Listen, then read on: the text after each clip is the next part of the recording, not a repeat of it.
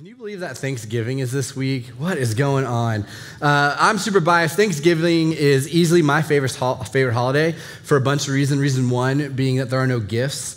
There isn't the giving and receiving of gift pressure that Christmas brings, which means you spend less money. You don't have to pretend like you like that sweater that you got from your mom again, even though she gave you one last year and the year before that.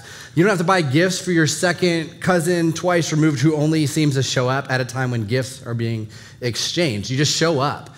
Maybe you bring some food, but that's it. The second reason I love Thanksgiving is because of football. In my house, this means I don't have to watch Bluey or Peppa Pig, which is great. We have a rule that when football is on, Dad gets first choice, and the cherry on top is when Dallas loses. It's like the best. This year they play the Giants, so hopefully they both lose. It's not possible, but it'd be better than a tie. Reason three, and the most important one, is because of the food. Right, there's nothing better than turkey and mashed potatoes and gravy, deviled eggs, pumpkin pie, greens, beans, potatoes, tomatoes, lambs, rams, hogs, dogs, you name it, right? And it's not just the food you eat on the day, it's also because you get leftovers. What holiday gives leftovers the way that Thanksgiving does? Halloween doesn't do that. Valentine's Day doesn't do that. Have you ever had a leftover hot dog from the 4th of July? That's gross, okay? Don't do that. So it's food and rest and no gifts and food. It is the best. Earlier this week, I came across an article that had just random Thanksgiving food facts in it that were all just kind of hard to believe. The article stated that 46 million turkeys are eaten around Thanksgiving, which I imagine the rest of the year it's like 10, right? Nobody eats turkey outside of at Thanksgiving. It said that Americans consume 80 million pounds of cranberries during Thanksgiving, and this includes 5 million gallons of jellied cranberry. Shoppers purchased nearly 214 million pounds of potatoes and 50 million pounds of sweet potatoes the week leading up to Thanksgiving. And people purchased 19 million ready-made pies ahead of the holiday. But here is the best part. The article said that despite all those extra holiday calories, you probably won't gain much weight from Thanksgiving feasting. And this is probably the most mind-blowing fact of them all. Despite common wisdom and myth that people gain an average of 5 pounds, which I'm sure you've heard before, from Thanksgiving, the truth of holiday weight gain is minor. People do gain weight around the holidays, but it's usually 0.8 of a pound, according to a 2015 study from the New England Journal of Medicine. This came from doctors, y'all. We can trust it. In fact, it says despite the fact that more than 85% of study subjects made no efforts to control their weight, large weight gains over the holiday season were not the norm. This is what the authors of the study wrote. And so with all of this being true, guess what we're going to do today? After church, we have a mashed potato bar because we can, right? So you'll go out in the lobby, you'll grab your mashed potatoes, you put your toppings on it and enjoy. I love mashed potatoes. This is my comfort food. This is probably the best post-service thing we have ever done in the history of Collective. Aren't you glad you came to church today? And listen, if you don't like mashed potatoes, just kidding. Who doesn't? No, one person. There's one person in first service too. They go to a different church now. It's fine. Listen, you can eat the bacon bits or something. I don't know. So that's the good news, right? That's the good news for today. You can eat all the mashed potatoes you want over the next week, but I do have some bad news. The comfort that warm, velvety mashed potatoes can bring you on Thanksgiving doesn't make your family drama disappear. That brief moment of bliss when you take the perfect bite of potatoes and gravy doesn't make your family dysfunction magically turn into peace and harmony. Maybe for a few minutes because their mouths are full, everyone stops giving their hot takes on crypto and the elections and reality TV. But as soon as dinner is over, your family is back to being your family. And because that is true, over the last few weeks, we've been talking about how do we deal with this? How do we manage our dysfunctional families, especially around the holidays? And I think we can all agree that holidays bring a ton of tension. Studies have found that 88% of people find the holiday season stressful. Right? You are stressed out right now, and 88% of people agree, I feel stressed out as well. But for people who travel, that number actually jumps to 98%. 98% of people during the holidays, if you travel, consider it stressful. My only guess for those 2% is they actually don't do anything, right? They stay at home, they don't shop, they don't eat, they don't go and see family. Studies have also found that couples have 7 major fights during the holiday season. If you're looking at it in terms of week, you started fighting with your spouse last week, right? Some of you are feeling that right now. And most of those fights aren't even about your marriage. They're just about holidays. It's about money. It's about time and the way that you're spending it. It's about the family expectations, about who's coming over to our house. It's about traditions, all of it. And so my hope with that being true is that this series has helped. And my hope for today, as we kind of close this whole thing out, is that it's the perfect amount of Cool Whip to your pumpkin pie. I'm in full food mode right now. I got one service left before Thanksgiving, and so I'm ready. Now, before I get into today's teaching, though, I do want to say this, because I've had so many really good conversations in the lobby about what we've talked about the past few weeks, but the same thing keeps coming up, which is, hey, this is really hard. And I'm not really seeing what I was hoping to see as I head into Thanksgiving. And so let me just say this before we get into today's topic. The applications that we talked about in this series will take time. Establishing boundaries with your family takes time. Right? It takes setting those boundaries. It takes them pushing on those boundaries, setting them again, and watching it be successful in the future. Honoring your parents through personal growth so you can have the hard conversations you need to have with them takes time. It takes time for you to have them. It takes time for them to receive those conversations. A healthy, growing, life-giving, grace-filled marriage takes time. And so when you walk away from Thanksgiving next week, if things aren't what you had hoped for or what you prayed they would be, just don't give up. Keep doing the healthy things, and it will eventually produce fruit. You might see it a little bit this year, but if you keep doing those things, you'll see even more of it next holiday season.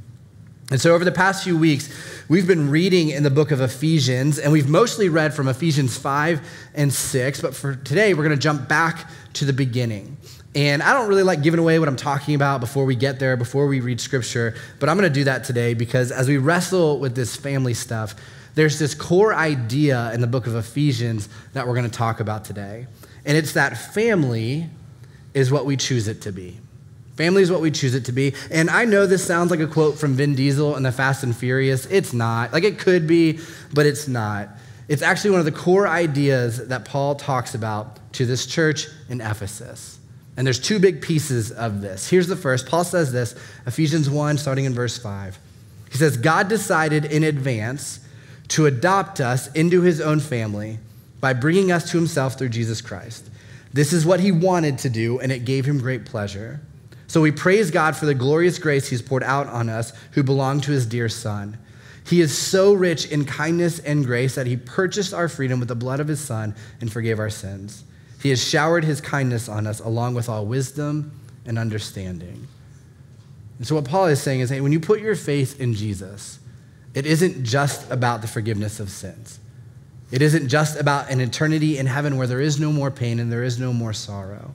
Right? It isn't just about life to the fullest now and life to the fullest forever. It's that you also get brought into God's family. And don't miss this. Let's read verse 5 again. It says, God decided in advance to adopt us into his own family by bringing us to himself through Jesus Christ. This is what he wanted to do, and it gave him great pleasure. God decided in advance to do this. He chose you in advance. He sent his Son to die on a cross because he wants you to be a part of his family. And so here's the first takeaway for today. God chooses us to be a part of his family. Now, some of you have had parents walk out on you. Some of you have never had parents tell you that they love you.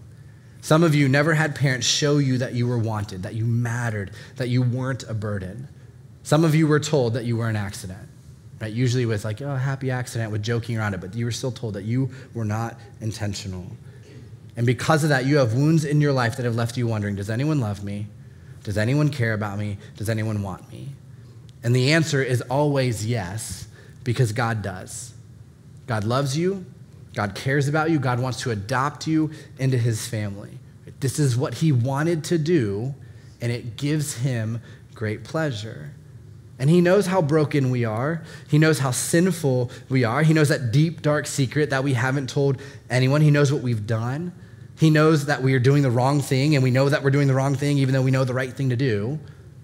But he still chose us because he loves us. But here's the thing when it comes to faith and a relationship with Jesus.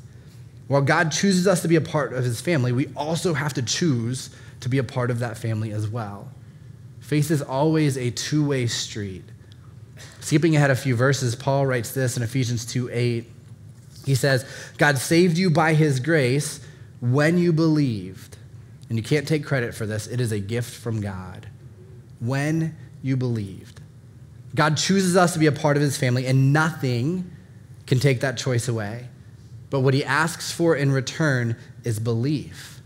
Belief that Jesus is the Son of God. Belief that he lived a perfect life and went to the cross in order to be the forever sacrifice for our sins. Belief that he resurrected from the dead, proving that his promises of grace and new life and family are real. So let me just say this.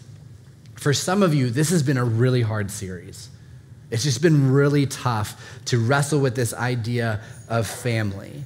And the reason why is because maybe you don't have a family. You don't have a family that you're close to. Or maybe you look at your family and it's not the family that you want to have. Or maybe your family is the main core source of pain in your life. Paul tells us there's another option on the table. There's always another family that we can be a part of, but it starts with belief. It starts with you putting your faith in Jesus and trusting him to lead your life. In the Bible, the action that's connected to this belief is baptism. Baptism is a physical action that represents the faith and belief that you are choosing in Jesus. And so for some of you, as you sit through this series and you long for this idea of family, and you long for this idea of unconditional love, and you long for this idea of wanting to be chosen, and you're searching it out in your family and not finding it, the place that this is found is God. And so really, ultimately, the most important thing about this series is if you want to have a healthier family, it just starts with Jesus. And it starts with you believing, trusting him. And when you put your faith in Jesus and get baptized, you never have to wonder again if somebody wants you in their life. You never have to wonder again if you are loved. You never have to wonder again if you are worthy, because God says you are, always and forever, in spite of what you do and don't do. Psalm 68, 5 and 6 says this: Father to the fatherless, defender of widows, this is God whose dwelling is holy. God places the lonely in families. He sets the prisoners free and gives them joy. And so it doesn't matter if you have a great family. It doesn't matter if you have a dysfunctional family, a terrible family, or if you don't have a family at all. God chooses you to be a part of his. And this doesn't mean that your biological family still doesn't exist. It doesn't mean that you don't still have to work on boundaries and grace and growth when it comes to them. This just means the pain you feel from your family isn't the end-all, be-all when it comes to family. It just means that family goes beyond blood, that God chooses us to be a part of his family. But if we want to be a part of that, it's also on us to believe, because we get to choose what family looks like. Now, here's the second thing that Paul says about family. Just a few verses later, he says this in Ephesians 2:17. He says, he brought this good news of peace to you Gentiles who were far away from him, and peace to the Jews who were near. And let me just explain this as quickly as I can. In the Bible, Jews were essentially people who believed in God, and Gentiles were people who did not. And in the beginning of the New Testament, the prevailing thought was that Jesus came to rescue God's chosen people, the Jews, and no one else. But then God, in the book of Acts, speaks to a guy named Peter and tells him that Jesus died for Jews and Gentiles. That Jesus came, he died for every single person, not just one group of people. And that the goal wasn't just that Jewish people believed and put their faith in Jesus, but that all people would believe, that all people would hear this good news, that all people would hear about this grace, and they would believe and put their faith in him. The parallel today essentially would be churches that think they only exist for Christian people and not for people who don't also go to church. Now, that's not a far-fetched idea. Some of you grew up in that church where it was just about Christians. But that's not the way the church is supposed to be, because in Acts 10, this barrier between these believing and non-believing groups of people were removed. And so summing it all up, it's this: Jesus came for people who are far from him and didn't believe in God, and for people who believed in God already. But then Paul continues. He says, now all of us can come to the Father through the same Holy Spirit because of what Christ has done for us. So now you Gentiles are no longer strangers and foreigners. You are citizens along with all of God's holy people. And this is the most important part. He says, you are members of God's family. And I love this because one of the things that Paul is telling the church in Ephesus is that they are a family. right? They belong to this community together. He's saying it doesn't matter where you are from. It doesn't matter what your past looks like. It doesn't matter what color your skin is, what culture you grew up in, right? When you put your faith in God, you become a part of this family together. He's reframing the idea of family. He's reframing the idea of household. He's reframing this concept that they have. And so here's the second takeaway today. We can choose who we call family. Family is not just relegated to the people we share genetics with. Family can be the people we worship with. It can be the people we are in community with. It can be the people we choose to be closest to. And so here's what I'm going to do today. If we have some say in who we call our family, and if family goes beyond blood, how do we reconcile all of these things? Like, how do we reconcile this with the family that we currently have? And so what I'm going to do is I'm going to teach through something that I learned years ago that's helped me a lot when it comes to the relationships I have in my life. And I actually taught through this the first Sunday that COVID shut us down. And so I'm not sure anybody saw it. And so I think this is vital for us when it comes to understanding the roles our family plays in our lives and the role that the family we choose plays in our lives. And so what I'm going to do is I'm going to use this whiteboard, but it's also going to be up on the screen as well. So if you're taking notes, I would encourage you to do that. I guess you can take pictures if you want, but I always encourage write it down. You remember things better that way. So if you're taking notes, do this first. Write a big circle. That's pretty good. All right, and write the word crowd. So everybody has a crowd that they're a part of.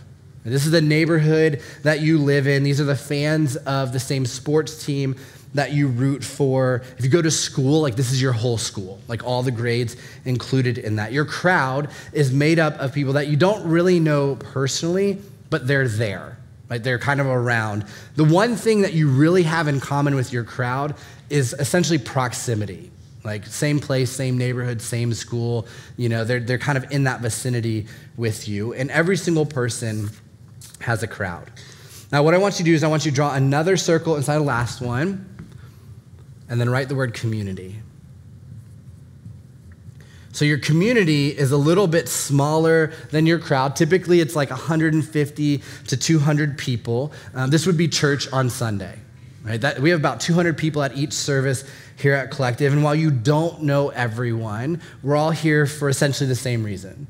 We're here to learn and grow in our faith. We're here to experience Jesus. We're here to be a part of this church called Collective. And there are times when we do things all together, right? Grocery store buyout, when we celebrate our birthday, and so we'll come together as one big group to serve the community. We come together as one big group to celebrate what God's doing, to have some fun.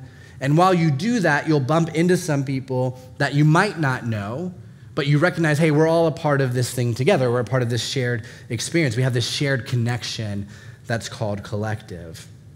If you're in school, this is your grade level. Right? These are the kids you take your classes with. Maybe your locker is in the same hallway as them. Like you have different assemblies together with that class. At work, if you work for a bigger company, this is the team you work on. Right? You maybe know some of them personally, but some of those people maybe you just know by email only, right? And so you correspond that way. As a parent, this is kind of the group of parents that you're a part of. If your kids go to daycare, your kids are in school, your kids are on a team. You're not really close to those other parents, but you know, hey, we're a part of this community together because our kids go to the same school or interact in that way. Now I want you to draw another circle inside the last one and write the word core. Your core group of people is a smaller group. Typically, it's 10 to 20 people that you interact with on a regular basis. These are people who are part of your life regularly. If you serve on a team at Collective, if you go to a small group, those people would be a part of your core. If you play on a sports team, that would be a part of your core. It's the 3 or 4 neighbors that you spend holidays with, watching football or 4th of July, stuff like that. These are people that you're closer to. You know their names. You occasionally share meals together. You have similar hobbies, or you're in similar stages of life. You know parts of each other's stories. You have deeper conversations, and there's a healthy level of trust. Right? These are people that you pray for. These are people that you care for. You would ultimately say that these people matter to you. These people are your friends. Now, inside of that small circle, I want you to write the word crew. This is the smallest group of people in your life. Your crew are the people who you live with day in and day out. Right? These are your inner circle. These are the people who you call when your life is falling apart, or who call you when their life is falling apart. These are people that you are real and vulnerable with. These are people who don't have to knock before they come into your house. And that's not because they have no boundaries and don't understand personal space. It's because you don't have anything to hide from them. They know your insecurities. They know your fears. They encourage you. They pick you up when you fall. They breathe life into your faith and your children and your marriage, all of it. Another way to put this is that these are the type of people that have a seat at your table. A few years ago, we did a sermon series called Bad Blood. It was all about relationships. And last week of the series, we actually talked about how do we end the toxic relationships that we have in our lives. And we compared our crew to a dinner table. There are just a few empty seats, but we get to decide who sits at that table. We get to decide the voices that we listen to. We get to decide the people we trust. Because the people who get seats at that table have an impact on who we are and how we live our life, right? These are the people who impact how we live. These are the people who impact our day-to-day. These are the people who impact how we see ourselves. They impact our joy. And really, as we talk about this idea of family, this is the family that we choose. And we see this in Jesus' life. Jesus always had a crowd around him. Everywhere he went, you read in Matthew, Mark, Luke, and John, a group of people followed him. And so there's this crowd of people that would follow. These are essentially spectators in his life. Like maybe some of them were genuinely interested in what he was doing. Honestly, some of these people were just haters, but they were on the outside looking in. Jesus also had a community. You read the stories in the Gospels, and again, about 150 to 200 people that followed Jesus from town to town. He would have called these his disciples. Now, what you'll also read is that this 150 to 200 number kind of shifts, because sometimes people would leave. Right? When they wanted something from Jesus he didn't give them, they would go, I'm out. They would head out. Then he would do a miracle, and other people would jump in and say, hey, I'm gonna lean in to this a little bit. And so he was Jesus, so he knew everybody's name because he knows everything, but he wasn't super tight with everybody in his community. And then Jesus had a core. These are his 12. These are what we call the apostles. These are people that he had meals with, that he hung out together. They spent every moment they could together. They had a close and personal relationship. He knew their life stories. He knew what was going on with them. But then we also read that Jesus had a crew. He had these 3 guys named Peter, James, and John that he was closest to. And there are times when he steps out of all 3 of these things and he takes his 3 away just to have moments together, right? They shared moments together praying to God. They shared moments together as he shared what was going to happen to him. These were his 3 closest people. And really, this was the family that he chose. When Jesus is up on a cross, he looks down at his mom, Mary, and he looks at one of his boys, John. He says, John, this is your mom, and Mom, this is your son now. Right? And Jesus had siblings, and Mary had other children, but Jesus is saying, hey, like I'm handing this responsibility off to my guy because he's going to take care of you. When thinking about Paul being in this book of Ephesians, Paul had the same thing. He had this crowd that existed around him that watched what he was doing. He had the communities. These are all the churches that he had helped start. Like the church in Ephesus was a community that he was a part of. He had a core group of people. Right? There were elders in each one of the churches that he trusted, people that he spent time with, people that he sent these letters to and then would bring to the rest of the congregations. But Paul also had a crew. These are people that he name drops at the end of every single one of his letters, guys like Timothy and Aristarchus and Luke, people that supported him while he was in prison, that took care of him. These are people that he trusted, that he taught a lot of things to carry on his mission. And so the thing is, we all have these circles of people in our lives, right? Everybody has these different types of things, these different circles of people. And typically when we think of stuff like this, what we do is we think about just relationships. Think about our neighbors, we think about our friends, but as we talk about family in this series, I want to talk about how this relates to our families. And so let me ask you this. When thinking about this idea, where do you place your family in these circles? Right? Not where should you. Right now in your life, where are you placing your family? Are they in the crowd? Are they essentially pushed so far out of your life that they don't really have a relationship with you? You're not close. They're definitely not a priority. Are they in your community? Right? A little bit tighter in. There's somewhat of a relationship there. But they don't have a say in who you are, how you live your life. They don't really dictate things. They're not a priority when it comes to that. Are they in your core? right? You spend intentional time with them. You have a good relationship with them. You love and care for each other, but there's still the boundary that there are people that you're even closer with. Or are they in your crew? Right? Are they people that hold you accountable? Are they people that call you out on your crap, but also then you get to call them out on their crap? Right? Because one of the things about crew is that this is also a two-way street. Right? This is giving and taking. This is deposits and withdrawals. Right? Sometimes in the core, it's not that way. Maybe you care for them a little bit more than they care for you, and that's okay. But in this space, it's equal care, equal support, equal life. And so are they there? Are they in this space? Are they people that you can be vulnerable with? Are they people who push you to be the best version of yourself, but you can also push them to be the best version of their self? Are they people that allow you to set boundaries and then respect those boundaries when you enforce them? Because here's my theory. My theory is that most people have a dysfunctional family because they have passively placed their family in their crew because that's what they feel like they're obligated to do. Right? We accidentally or maybe like passively or just forgetfully allow people in our life to be in this circle even though they do not belong in this circle.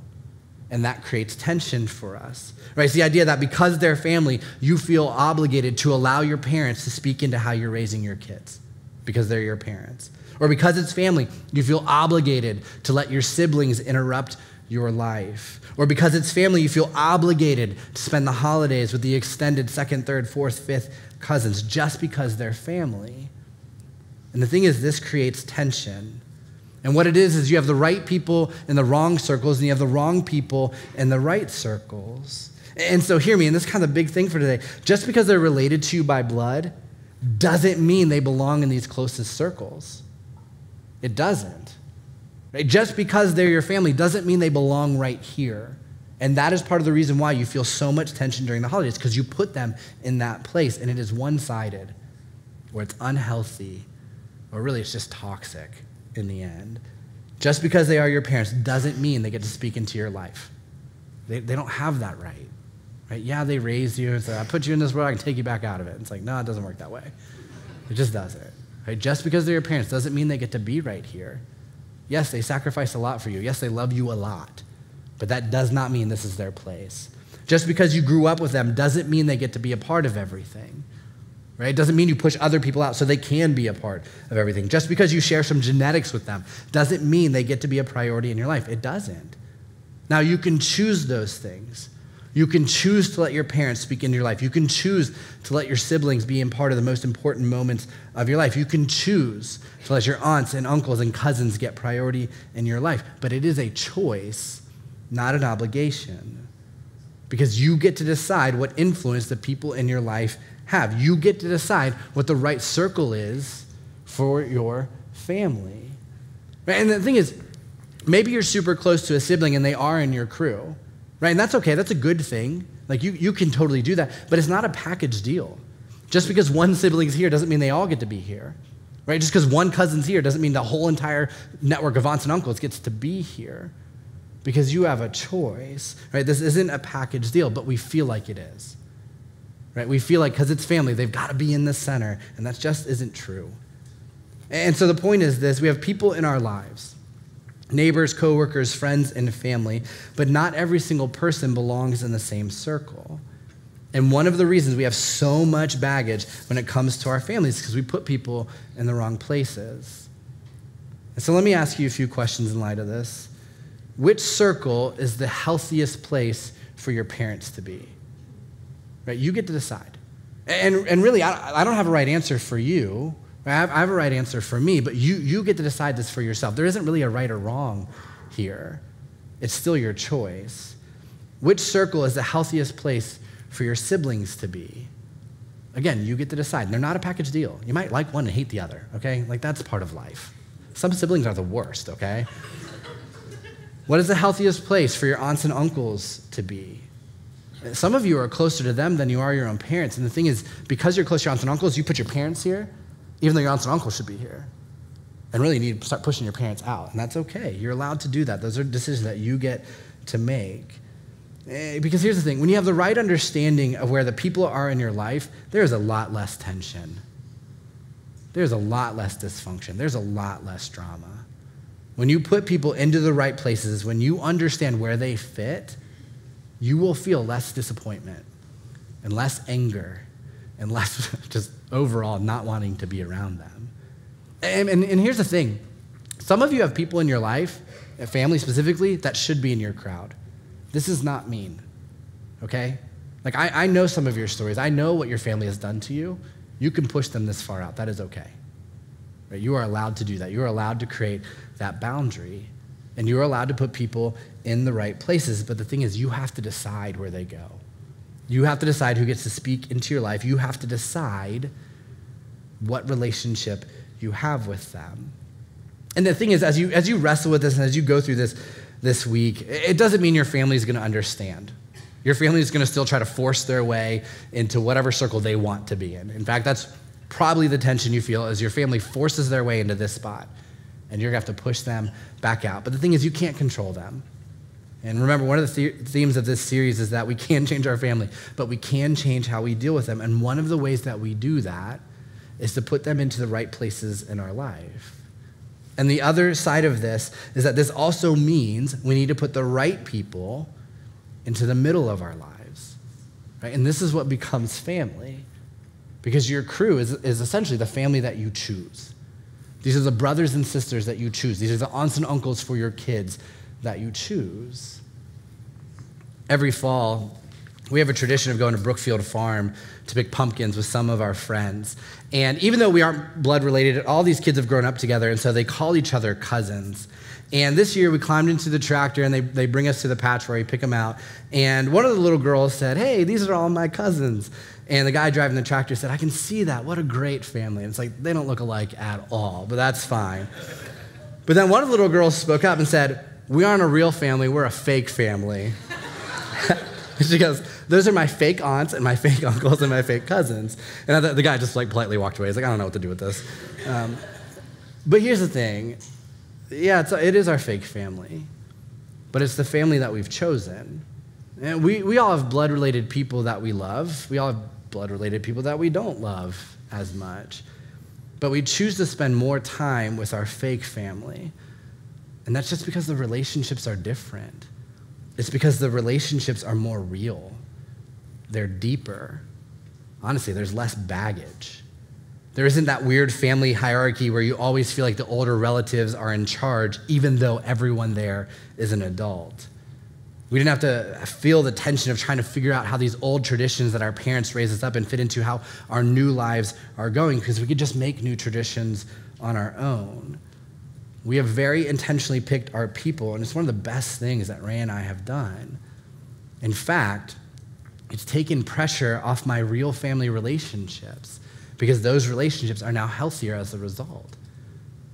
Because we have this crew of people in our life, my expectations have changed for my family. The pressure I feel has changed. The frustration I feel has changed. And so as we wrap up things today, let me leave you with this, because I believe this is what can really change some of the holidays for you as you move forward. Who is the family that you choose? Who are the people in your crew that you should be creating traditions with? And what can you do to get the right people in the right places and the wrong people into the right places as well? Because I promise you that if you take the time to do this, as well as the other applications in this series, your holidays will be more drama-free every year, right? Choose your family. Choose the people who have a say in your life. Choose the people who you depend on. Choose the people that you get to do life with. Put the right people in the right places, not just friends, not just coworkers, but your family as well, and you will experience peace. You will feel less tension in the holidays, and next year will be even better than this year. Let's pray. God, when we think about this idea of family, like we talked about for 4 weeks, man, it is so complicated. It is dysfunctional. It is not easy to manage. But God, one thing that we're thankful for is that the Bible is just full of wisdom and truth and godly ways to handle our interpersonal relationships with the people that we're related to. God, as we read earlier in Ephesians, it gives us wisdom and understanding. And so, God, I just pray as we close out this series, as we get ready to head into Thanksgiving, that this year isn't the year where we just hope and pray things are different. But God, we actually put the right things in place so they might be different. God, we don't hope and pray that there's healthier family members coming to eat Thanksgiving with us, but God, that we become the healthier family members. And we see how that plays out. And God, I just pray for everybody here who just struggles with this idea of family, whether they have a good family or a great family or no family at all. God, that they understand that the baseline of this entire thing is that we also get to be part of your family. And that should give us hope. That should give us peace. That should bring less frustration into our earthly family. And God, I just pray that as we keep moving forward with this, God, we also start deciding, like, what are the family that we want to be around? God, who are the people in the middle of our life that we speak into their life and they speak into ours? And God, we really put that first because we'll see that bless every other circle that we have. God, thank you that no matter what we have going on in our life, we get to be a part of your family. God, thank you that you chose us to be a part of that, knowing full well that we are just messy, broken, dysfunctional people. God, we thank you and love you and pray these things in your name. Amen.